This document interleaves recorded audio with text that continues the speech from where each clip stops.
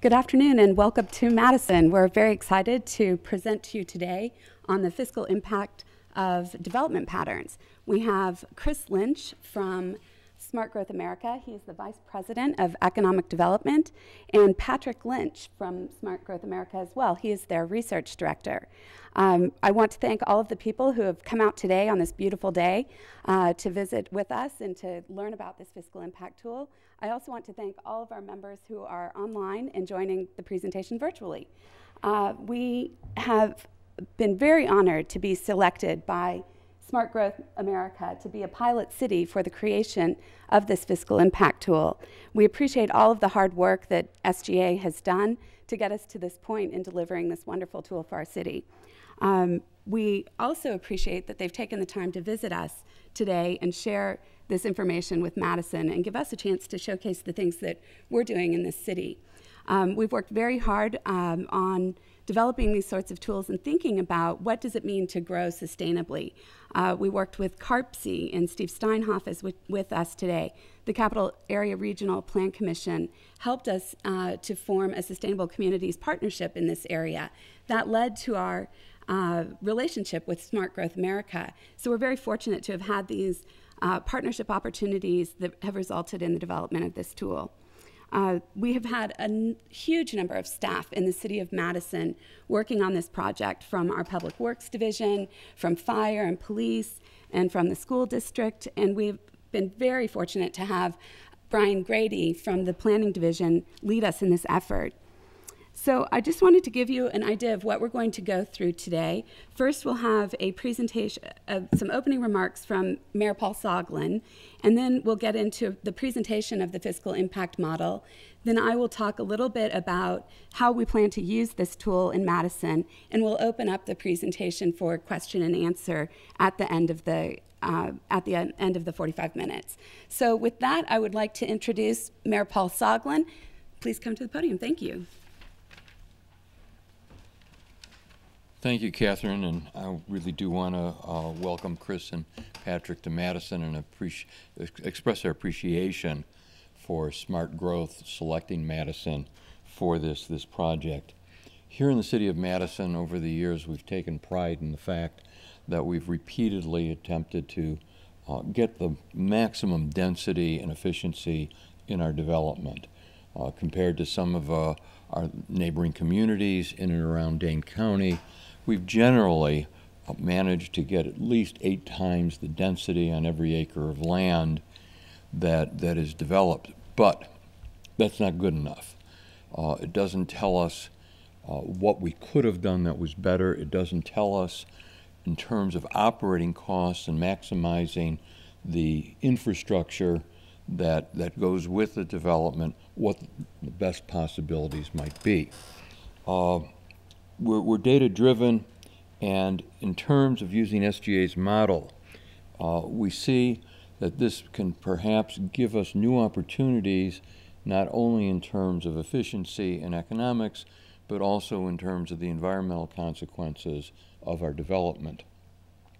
We're going to be looking at, for example, major infrastructure investments in transportation, which I'll come back to in a moment, sewer, water, police and fire district stations, and looking at the step increase in regards to costs.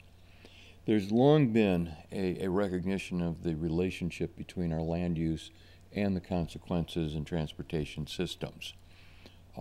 Doing one without the other is a real challenge if we're sincere about the legacy that we're going to leave within the community. Taking it to the next step, which is not just looking at the land use and the relationship to transportation, but to layer it now with a discussion of long-term costs, not just to us, but to other systems such as the school district, such as the Metropolitan Sewage District, are all important variables that have to go into any kind of analysis. So here to share some of that with us, we've got from Smart Growth two of their really committed leaders And so rather than taking up any more time in generalities, I think it's time to get to the specifics. So thank you and welcome. Thank you, Mr. Mayor. Thank you, Mr. Mayor. And on behalf of Smart Growth America, my colleague Patrick Lynch, I'd like to thank everybody here, the mayor, planning director Catherine Cornwell, and all the staff who have worked with us to make this possible, and all those, who, of course, who have welcomed us here on this lovely day in Madison. We're going to talk a little bit about the model that we've created and how we've applied it to Madison to generate some results. Catherine will be talking again a little bit more about the uses of that information here afterwards, and we'll take questions and answers. So let me begin by speaking generally about what this is really all about. Every community makes decisions about how it should grow, where development will occur, on what terms. A lot of people aren't aware of the fact that these things are made according to decisions that communities have made. Sometimes they're sort of on autopilot because we put rules in place a very long time ago, and we think of them as laws of nature. At least the average person may, and not realize that the reason development is happening the way it is because we set down zoning regulations, and we put in place certain kinds of tax policies, and we make decisions about where we're investing in infrastructure. And through these, we have a big impact on what the pattern of development will be. Some of these plans, of course, go back quite a while, and they get revised from time to time as we have to look at them and reconsider what new realities bring. In the 21st century, communities are having to make a lot of decisions about the nature of their development and whether they want to have continued dispersed development of a low-density nature that consumes a lot of land, which is mostly what we did in the second part of the 20th century, or whether they want to try to create more compact development closer to things like activities like transit centers and that sort of thing, which increasingly the market is telling us in the 21st century is what's desired. But every community has to make its decisions about how it's going to do that. Every community has to think about, as it looks toward the future, do we want to continue building as we have been doing and allowing development to go where it goes based on the rules we put in place some time ago, or do we want to modify things? Do we want to think strategically about focusing development? Do we want to think about revitalizing areas that have been long established in which we already have infrastructure? Or do we want to develop new areas, and if so, where and how? These are the decisions that have to be made, and everybody, to one degree or another, is having to think about that as we go forward. As it happens, we know from research that goes back decades that there is a difference in the pattern of development in terms of a whole range of issues. Many different studies have been done about the impact of, say, sprawl, meaning spread out low density development compared to more compact or concentrated development in a walkable environment. There was a seminal study back in the 1970s on the cost of sprawl. It's been redone a few times. But every day you'll hear reports. This one headline here is from just about a week or so ago from another study that came out. Many of these look at all kinds of different costs that are associated with sprawling development. These range from impacts on private costs, on environment, and a variety of things, health effects. But here today, we're focusing really on one thing, which is to what degree does the choice of development pattern impact the cost of doing business as a local government? How does it affect the budget that every local government has to adopt every year? How does it affect the tax revenues and the costs of infrastructure and services that a local government must provide? There are also more and more studies showing that compact development in a walkable environment generates higher value, and therefore, since most local governments are to one degree or another dependent on property tax, there's a pretty direct correlation between premiums and real estate values and the fiscal health of a community on its revenue base. But other things as well, such as sales tax and all, are clearly affected by this as well. And as I said, a lot of research is showing that there's higher values. So this suggests that there's a premium to be had by more compact development. That is, as I'm going to discuss in more detail and as Patrick will describe, the expenditures tend to be driven higher when you have more dispersed development for reasons that are comparatively straightforward. If you have more roads per capita, then each per capita, which is to say taxpayer, is in effect bearing a higher burden for the road. The infrastructure that goes under the road, the pipes that bring water to homes and to office buildings and bring water away from those, need more miles when you're more spread out. Fire protection has to be done on the basis of response time, which means that if we're in a more low-density environment, we need more fire stations, and that equipment has to cover more miles. School buses need to go farther to pick up children, to bring to school. The garbage trucks that have to come to our houses every week, again, if they have to cover more miles, they have to obviously burn more fuel and be operated longer amount of time for every given household, and so on. So there's an expense related, and as I said, this is something that's been identified for many decades. Just 1 decade ago, basically, there was a report from Brookings Institution that kind of summed this up by saying that compact development patterns and investment in projects to improve urban cores could save taxpayers money and improve overall regional economic performance. So this is not itself something that is new. What is the issue, though, is that notwithstanding this general kind of understanding, it has not become a standard part of the evaluation of developments, of large-scale development plans, to try to quantify this. And I think part of the difficulty we've had in some of the development that's occurred in recent decades and actually achieving much of what a planning practice would suggest is in the best interest of communities has been the lack of quantification on a regular methodical basis, and the failure to incorporate that into the regular decision making around approving new plans and new developments. And that's what we want to try to address.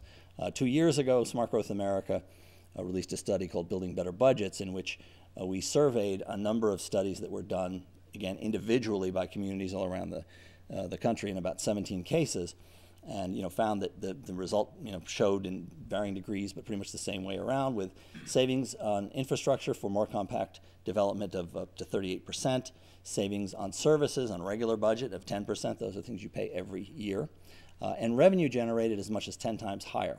I should say that a number of folks, notably Joe Minicozy, works out of Asheville, North Carolina, have been showing the tremendous difference in the revenue generation potential of co-located business, which is to say on a main street as opposed to businesses that are isolated in drive-only locations.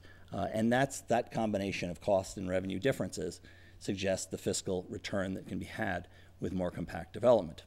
So what we want to do is to try and sort of systematize this, make it something that is more routinely part of analysis and that is incorporated into local planning decisions to get better policy making on land use and transportation, to be fairer to taxpayers by making this a routine component as much as possible for planning and development approval. This has the potential to give communities that are increasingly struggling with fiscal tensions to find ways to do a better job of using their own funds and strengthening their fiscal base going forward for the future. We're doing this initially under a grant from the Department of Housing and Urban Development, for which Madison is separately a grantee and has been working under that grant for a few years. And we're working with a number of communities around the country, in part so that we can get an idea of how this works out quantitatively under different circumstances. So although this is the first community we're presenting in, we're working with others in different circumstances, some that are more rural, as in New Mexico, comparably sized, smaller city in Macon, Georgia, but larger metropolitan areas in Indianapolis and Nashville and so on. And when we get kind of an accumulation of this, I think we'll start to know something that will be more generally useful and will allow us to draw more general conclusions about development patterns on a national basis. But one of the things we're trying to do here is tailor the actual analysis to each community. So rather than bringing in arbitrary numbers that, based on what people think something is, we want to derive the parameters from the data in the community we're working, which is part of what you're about to see that my colleague will present. And so I'm going to turn it over now to Patrick Lynch, who is our research director, and will describe to you how the model works and what we found.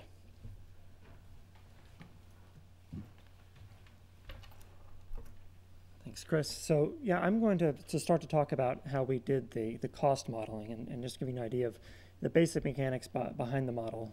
We won't actually get into the spreadsheets because I think that would bore you all. But just to give some background, people have obviously been doing fiscal impact analyses for a long time, and the basic approach behind that was to use what's called the average cost approach, which is to say you would find out what the total expenses were in the municipality for any given cost item, divide them by the total number of residents and employees in the jurisdiction, and that's your average cost. So for any new development, you would apply that average cost to the number of residents and employees that would be added, regardless of how the development was laid out. It could be 2 units per acre or 20 units per acre, but those average cost metrics would stay the same. Obviously, that's useful because it's very easy to do, but we do think it misses a lot of this variation in costs that we know is there based on these previous studies. So that's what we're trying to do, is we're trying to come up with different average costs based on the density of the development pattern. That's kind of the goal of this model, because that's our basic hypothesis. As this shows, on the left you have Tyson's Corner, very sprawling. There's a lot of distance between places. There's a lot of roads, for every given household, whereas the community on the right, you're using all that infrastructure much more efficiently. So our objective here is to quantify what that means in terms of costs to the municipality. So we looked at a variety of cost items that most municipal budgets face. And as you can see, here's kind of the basic list. And fire, roads, stormwater, sewer and water, solid waste, and schools were the ones that we thought had the most obvious relationship to density. So for fire, it's a question of how many people and how many customers can you serve within a given response shed for the fire engine. If it's more dense, it should lead to greater efficiencies. For roads, it's a question of how much distance is there between households. If you have a lot of people for a given area of road, then you're using that more efficiently, and so the average cost per capita should be lower. For stormwater and sewer and water, it's kind of a similar relationship to roads. We're basically assuming that, particularly for sanitary, sewer, and pipes, that they follow the length of the roads. So once again, if it's more dense, you should have less length of pipes per person. For solid waste, it's kind of a similar question to fire. If you have greater distance between homes, that means more time that the fire truck or that the solid waste truck must travel between destinations, and that means all else being equal, that the truck will have to take longer to pick up the same amount of garbage. It will also mean that it will burn more fuel and perhaps take on more maintenance costs. And then for schools, of course, it's just transportation. You have more people living further away from school, more students that need to use buses, and then of course the buses may need to travel further in a less dense environment as opposed to one that is more dense. And then we have these other categories such as libraries, hospitals, parks, that we didn't see an obvious connection to density. One could perhaps make an argument that there is, but we didn't see an obvious one, and we didn't see a way to model it. And for police in particular, we think there probably is some connection to density, but it wasn't obvious, and we were not able to come up with an approach at this time to effectively model that, so we haven't tried to do that. So let's talk about roads and water and sewer first. The way we approach this is we took the entire Madison metropolitan area and we divided it up into 40-acre grids. And in each one of those grids, we totaled up the number of people and the number of employees. We did that based on census data. We kind of translated census block data to each of these grids. And then we were also able to total up the length of roads in each of those grid cells. And if we do that, we come up with this chart. So each one of those dots represents a grid cell, and on the vertical axis you have the square feet of road per capita, and then on the horizontal axis you have the population and employees per acre. And so the basic relationship you see is that as density increases, the square feet of road, the area of road per capita, tends to decrease. And in fact, as you get into the very low densities, it increases dramatically. So we tried to clean this up a little bit. And basically what we did is we averaged up for each density category, if it had been 1 to 2 residents employees per acre, we averaged up all of those grid cells to produce one dot. And when you do that, you come up with a better correlation and a more reasonable curve. And so that's kind of the formula that we can now use to estimate the number of the quantity of roads that would be needed for any given development, even if you don't have a particular site plan. Even if you're talking about very long-term, large-scale developments, you can use this formula as a guide to estimating how much infrastructure it's going to need, assuming it conforms to previous development patterns within density categories. And just so you can see what this looks like, so on the top right there is a picture of what that looks like. That's an area of roughly 4.6 residents and employees per acre, and that equates to about 30 feet of road per capita. But if you go to downtown Madison, it's only about 3.1 feet of road per capita. And so obviously that has cost implications, just if you think of the maintenance required to maintain the roads and the pipes underneath it. And just to give you some information, we performed the same analysis in a few other places. This is West Des Moines. We found a very similar relationship. This is in Arlington. The Arlington example is useful because Arlington actually has a lot more grid cells with high density, and so we were able to confirm, with more data points, that the higher density areas actually do have a much less road area per capita than the lower density places. So let's talk about the water and sewer. We basically assumed that water and sewer pipes would run underneath the length of the road. So the model assumes that whatever road length you need, you also need the same length for water and sewer pipes. And then the question is, does the revenue that you would get to serve that development, would it cover the cost to maintain those pipes, or would it not? Would you need to basically put in more money? And that's the question that we are asking. And so most utilities set their rates to cover their costs. So what we've done is we've said, okay, for the entire city of Madison jurisdiction, there's a certain amount of pipe that must be maintained. We know the amount of revenue from public financial statements, et cetera. And so we know that rate revenue covers that amount of pipe. But then for the developments, we can say, all right, how much revenue are we projected to get based on, we use some third-party estimates about water usage per capita. So we know roughly how much revenue they'll generate. We know how much pipe will need to be maintained based on a road formula. And then we can see, what that ratio is of pipe maintenance costs to projected revenue generated, and see how that compares to the citywide average.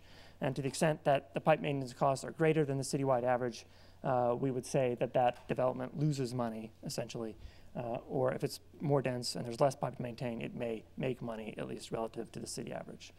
So that's how the water and sewer model works. For school transportation, just to give you an indication that clearly there is a relationship between transportation costs and density, this is based on data from the Wisconsin Department of Public Instruction. They actually track a lot of this data. And you can see that if you look at the transportation costs per student, it increases dramatically in the low density school districts, and then as the density increases, it drops a fair amount. Now, because this is for an entire district, we couldn't really use this for a given development. So instead, our approach was to try and figure out how many students would be located within the walk zone of a school. And I believe in Madison it was a 1 mile walk zone, and maybe it was 1.5, but we can figure out, based on the number of housing units per acre, how many students are likely to be located within the walk zone, just assuming that each household generates an average number of students. And what we found is that for elementary schools, which are typically much smaller schools, even at relatively low densities, you could theoretically put most of the students within the walk zone. And so that even at 4 units per acre, you could theoretically accommodate all of the 400 students within the walk zone. But for middle school, in particular for high school, the density becomes very important. At low densities, for high school, you would have to bus the majority of your students. But if you move up to 12 units per acre, you could actually fit all of them within the walk zone, which means you could reduce your bus costs for that high school to zero. So there is certainly cost savings to be had with higher densities for the schools. And I should say, this model does not specifically account for the capacity of any individual schools. We did not get into that. That was going to be too complicated. Nor does it account for specific bus routing questions or things like that. That was also going to be too complicated. So it's actually not accounting for all of the costs that could be associated with this, like the greater distance. It's really just a function of how many students would need to be bused. Then just talking about fire in general, so the question in fire really is, how many customers are you serving within the 4 to 5 minute response shed area? And for that, we kind of tried to figure out, okay, what's the acreage of a typical response shed if you assume, a certain time for dispatch and then a certain time for the fire truck to travel, and accounting for some connectivity factors. And so we were able to come up with kind of an acreage, essentially, of a typical response shed using the Madison response times. And then the question is, okay, how many people are living in that response shed at any given density?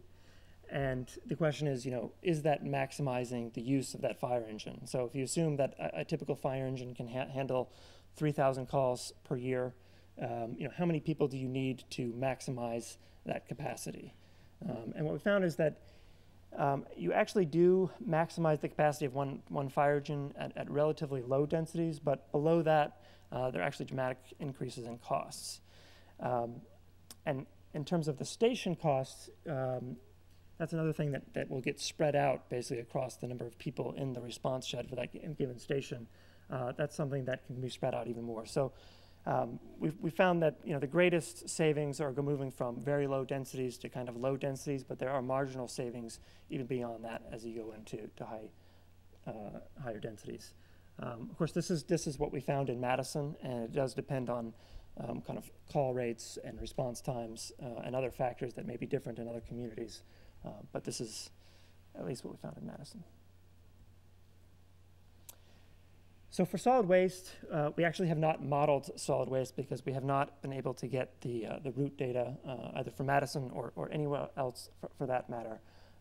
So it's not actually reflected in our results for Madison, but we're hoping to incorporate this at some point when we can get the data. But the basic argument is simply that in a low density situation, the truck is going to need more time to pick up at each destination, and that means that for each shift it can cover fewer pickups, and ultimately that will mean either more shifts and more employee time or more trucks and so forth, and as well as more fuel.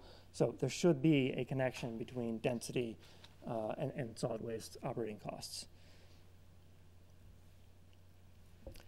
So to kind of sum it up in Madison, this is what it looks like, just assuming a hypothetical residential program, and this is the total cost per capita. So on the bottom, you see what we're calling the non-density related costs. So this is police is probably the main one, but all the other functions that we do not think were related to density. As you can see, they don't vary at all based on the density.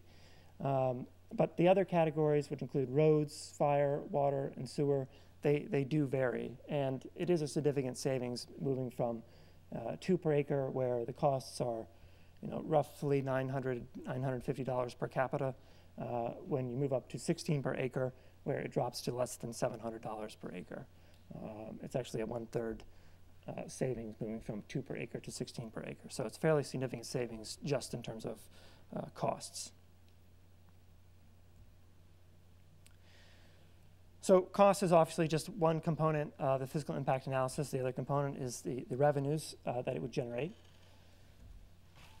So, we think that the density can affect the revenues basically in 2 ways. One is, if you put more property, if you put more stuff that can be taxed, then you'll get more value per acre just by putting more property on it. And that certainly is a factor that's relatively easy to model.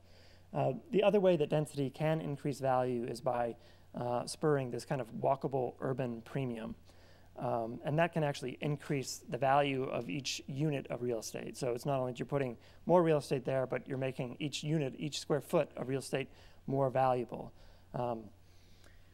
And that's kind of what you see. This is some work that we did recently in Boston, where we tried to categorize the entire metro area based on whether it was walkable or drivable, and then look at its assessed values. And as you can see, these walkable, the walk-ups, what we're calling them, which have the highest density, although still not incredibly high, even in Boston, it's less than 1 FAR. They had an average assessed value per acre of $6.5 million. If you compare that to the drivable subdivisions, it was only about $250,000 per acre. So you can see that the combination of these effects can generate enormous impacts on the revenues per acre and the efficiency that you get from each acre in terms of revenues. And this is just an example in Madison. So we just kind of looked at, to kind of show what this might look like, we looked at a couple of different neighborhoods in Madison. One has a lot size of about 4,800 square feet. The other has a lot size of about 17,000 square feet. So that, the 17,000 square foot lot equates to about 2.5 units per acre. The other one equates to about 9 per acre. And you can see that the land value for the smallest lot size is in fact a little bit less, but the total home value ends up being the same. That's not necessarily true, but it means that even on a smaller lot, it doesn't necessarily mean that your home is going to be worth less. And so the result of that is that, on a per acre basis for the city of Madison, you're generating, $34,000 per acre on the higher density scenario, whereas on the less dense scenario, you're only generating $9,500 per acre. So fairly simple, really. It's just the point is that, more density is going to maximize the revenue that you get from each acre. And then, of course, it's great to talk about the fact that the density may maximize your revenue per acre, but what if the market doesn't want it? And so it's a question of, does the market want density? And I think the answer is, I haven't specifically analyzed the market for Madison, but I can tell you from other places that the answer is probably yes, and probably more so than anyone really realizes.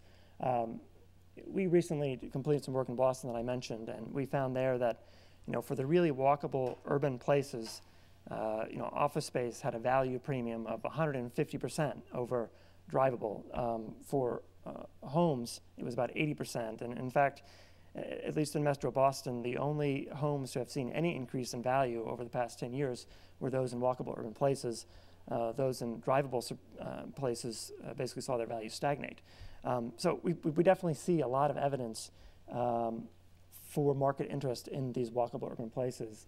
And I think it's even true. This is a fairly crude statistic, but if you just look at Dane County and even the United States as a whole, you're seeing a lot more multifamily development as a percentage of new housing development. In fact, in Dane County, more than half of new permits in the last few years have been for multifamily development. So I think there's clearly an interest in density, and we think from based on a variety of demographic reasons, there's going to be a lot more 1- and 2-person households, a lot more households without children that are going to be far less interested in suburban single-family homes.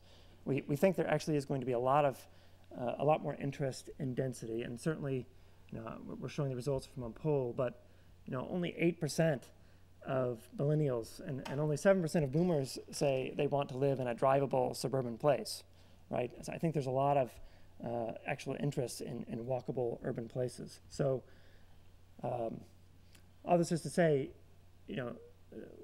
we would have to do a specific market analysis for Madison to really say what the potential is, but there probably is a lot of potential for more density in Madison. So let me talk about the final results and what we evaluated. So we actually looked at Madison's Pioneer District. It's about a 1,400 acre, mostly vacant parcel at this point on the kind of the far western edge of Madison. And we were given a couple of different development scenarios, and I'm really going to talk about what we're calling the original program here, which had a certain number of single-family detached units, a certain number of multifamily units, and a certain amount of commercial, mostly office space. And what we thought we would do is basically test this program at a variety of densities. So in other words, keep the amount of development constant, but vary its compactness, vary the amount of land that it takes up, and use that to test the model and figure out how much savings can really be associated with density. So we tested a low density scenario, which would actually use up more acreage than is even in the Pioneer District, so it's a purely hypothetical scenario. We tested kind of the base program, which would use up all of the land at 1,400 acres, and then a more compact one at 915 acres. And these are the results. So these are the total projected costs. At the low density, it comes to about $14.3 million. And under the compact one, it's about $12.5 million. So it's about $1.6 to $1.8 million in savings. And just so you know, these numbers represent the annual costs to the city at build-out in today's dollars. So it's a static model. It just assumes build-out, and these numbers are annual numbers. Then the other thing to test was, what's the tax revenue? And for this, we've actually presented this on a per acre basis. As you can see, on the low density scenario, you're getting about $6,000 per acre in tax revenues, whereas under the compact scenario, it jumps to about $16,000 per acre. And right now, these numbers do not take into account any walkable premium. It's purely just having more property on a smaller footprint. We were actually quite conservative in the revenue assumptions at this point. So if you basically subtract the revenues, you subtract the costs from the revenues, this is the result that you get. This is the net fiscal impact, or the bottom line for each of these scenarios. And so as you can see, for the city of Madison, the net fiscal impact on the low density scenario is about $500 per acre, which you could almost say is break even from a kind of a rounding perspective, and given the margin of error in this model, it's almost break even. But that rises to over 1,000 under the base, and then rises again to over 2,000 under the compact scenario. We also modeled this for the school district, and here the main things driving it is just the compactness. You're putting more on each acre, but also the slight decrease in school transportation costs.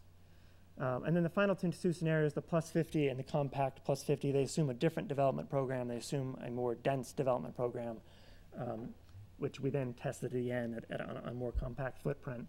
And as you can see, the relationship more or less stays the same. The more compact footprint saves the city money and increases the net fiscal impact per acre. Now, I mentioned that this does not reflect any kind of walkable urban premium, because we haven't done the work yet to really figure out what that premium might be given these scenarios and that location. But if we assumed a 20% value premium, this is what the results would look like, and it actually adds a tremendous amount to the net fiscal impact per acre, as you can imagine. And 20% is it's a round number, and it's an arbitrary one, but I can tell you from our experience in Boston and DC and Atlanta, where we have tried to analyze the premiums, 20% is a pretty reasonable and conservative number, and I think one that would be absolutely achievable. And again, these numbers, they represent basically the annual operating costs as well as a few selected capital costs that were particularly related to items that we thought were affected by density. But it's not a complete accounting of all the costs that would be associated with new development. We did not, for example, try to figure out what the capital costs might be that would be associated with new rec centers or public health facilities and things like that. It's primarily operating costs plus a few select capital costs for those items that were related to density.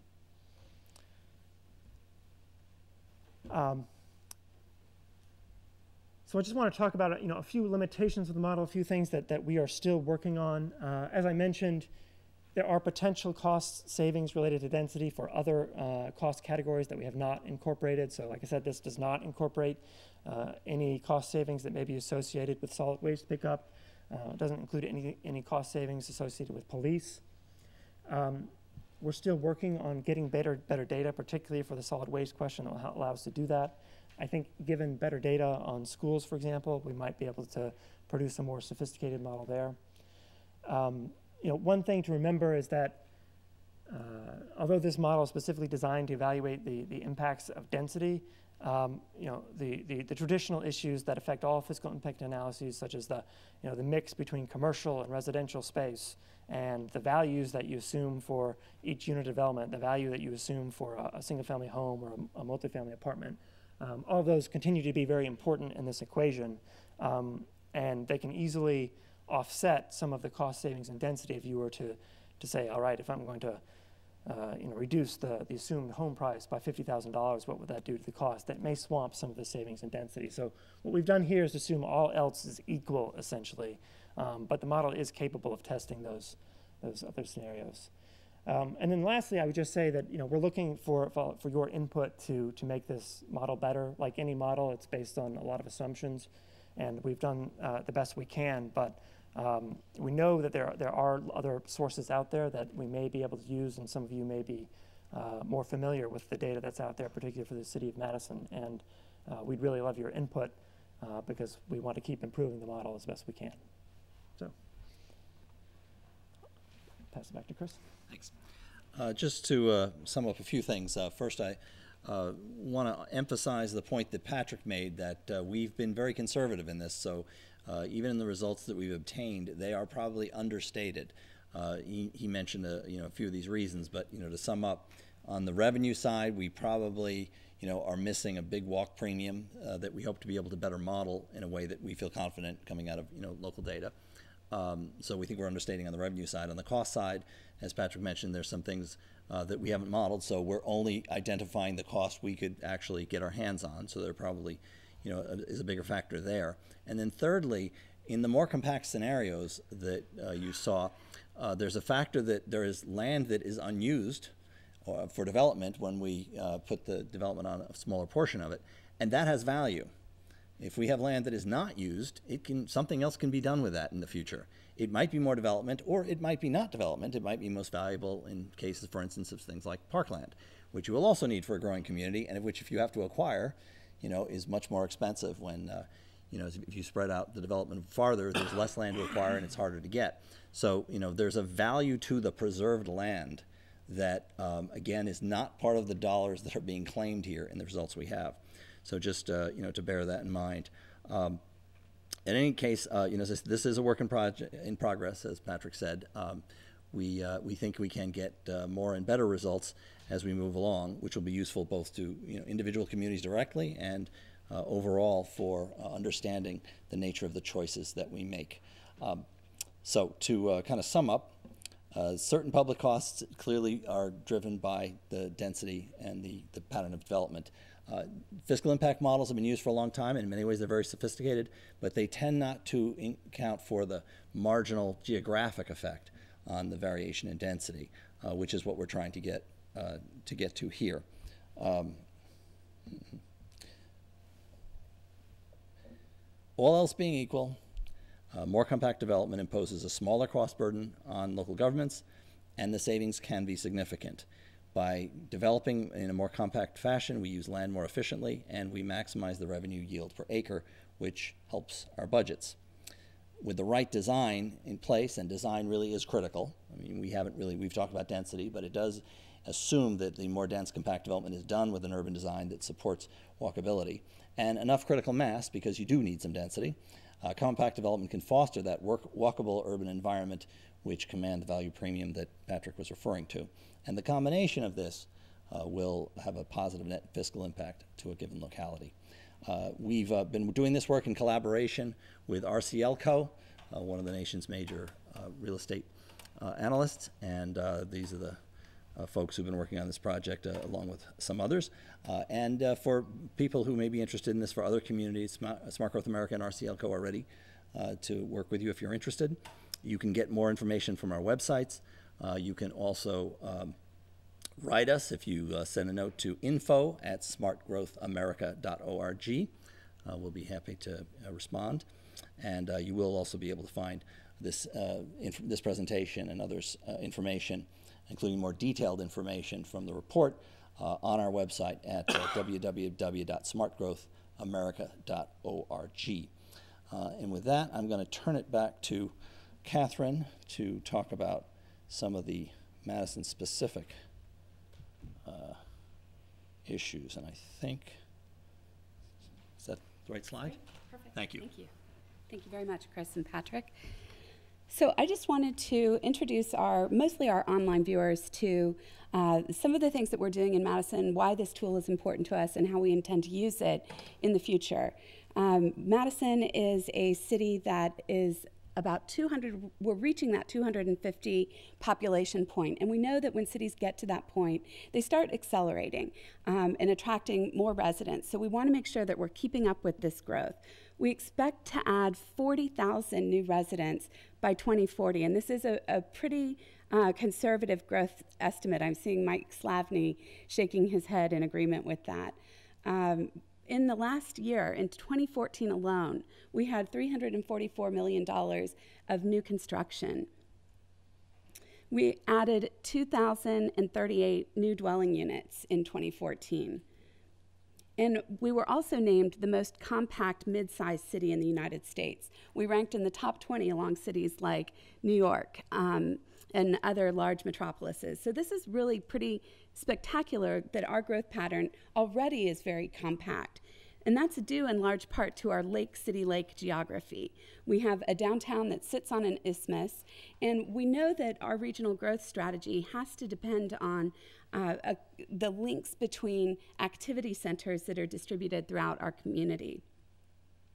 And when we look at our larger region, we know that we are becoming a more populous county. So we're losing some of the share of the population, and we know that's going to some of our edges. So we've been really focused on how do we keep some of that in the city and encourage our neighbors to keep their growth compact as well, because we know that's going to be a more competitive way for us to grow as not just the city of Madison, but a region within the United States.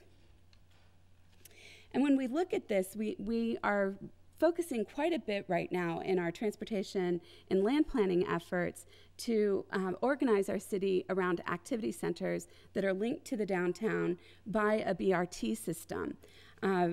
We are currently working with the U.S. Department of Transportation on a TIGER grant, and that is a transportation investments generating economic recovery. We're looking at applying a tool called the urban footprint, which assesses things like land use, transportation, economic development, housing, environmental concerns, public health, and other things. We really want to understand how is new development going to perform. We need to have what is considered our own type of pro forma.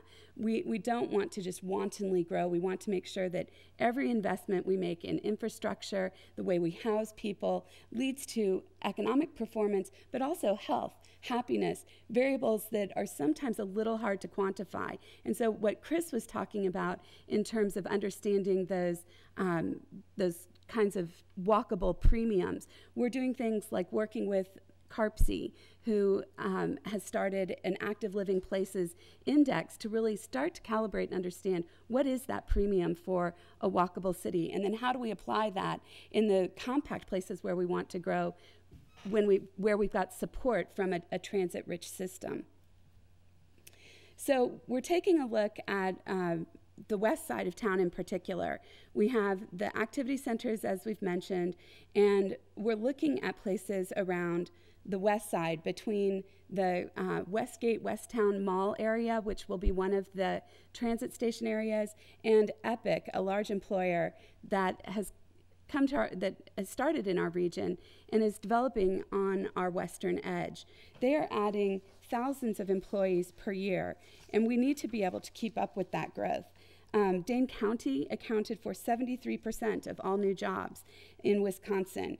27% of all of the new jobs created in Dane County between 2001 and 2012 are a result of Epic. And our economic development group has been doing a lot of work really understanding how our city fits within the regional economy and how as a regional economy we can be really competitive. But that has some implications for our land use. We have a university research park in this area, one that's existing and one that is growing.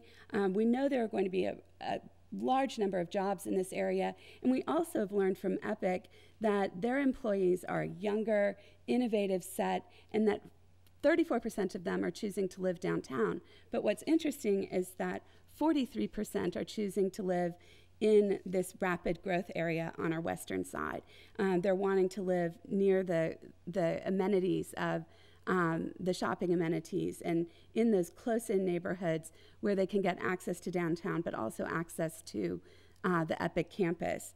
So for us, having the fiscal impact tool helps us understand the growth impacts on our tax base. It helps us make the case for compact development.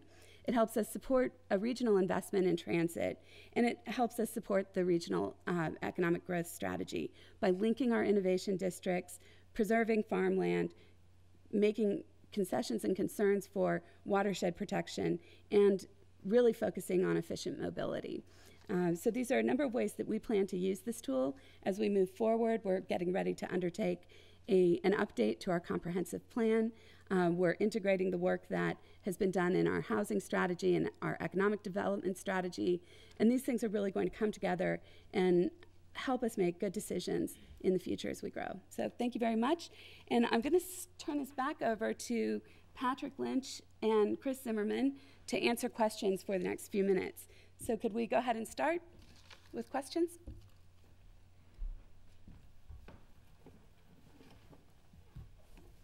Hi, Steve Steinhoff with Capital Area Regional Planning Commission, and approaching this from a regional perspective, I wonder to what extent can the tool be scaled, to a regional level, especially given that a lot of the inputs are very specific at a municipal level, and we have a region of 60 units of government, and so how can we apply this at a broader region? Well, I'd say in principle, scaled more broadly would actually produce more robust results. So I think we'd like to be able to apply it to as wide a base as possible. There is of course the complexity then because of the typical municipal structure and the difficulty of getting data that's relevant. But in principle, if more units of government in a region or some kind of regional government in some cases were interested in working with us, I think we'd be very interested in trying to do that. Patrick, you want to address that? Yeah, and I think, in general, the principles that we're looking at apply regionally as well as they do locally. And then the issue is really how detailed and how sophisticated do you want to get for each municipal budget. I think that there are options sort of ranging from, addressing every single municipality to something more regional, perhaps less precise, that we could do. Like selecting a few places that kind of give you a distribution within a region of different types of community, which might give you a pretty good idea. If you had, representative communities among your many municipalities, they probably fall into certain kinds of categories in terms of their type of development, their distance from the center, and so on. So if we had a sampling of them, we could also probably come up with results that would be meaningful on a regional level. Yeah. So as you generalize more, you still think that you could probably produce results that would be useful at a broader region, generalize the averaging out the inputs or whatever. Yeah, absolutely. Yeah. Thank you. Thanks. You have another question?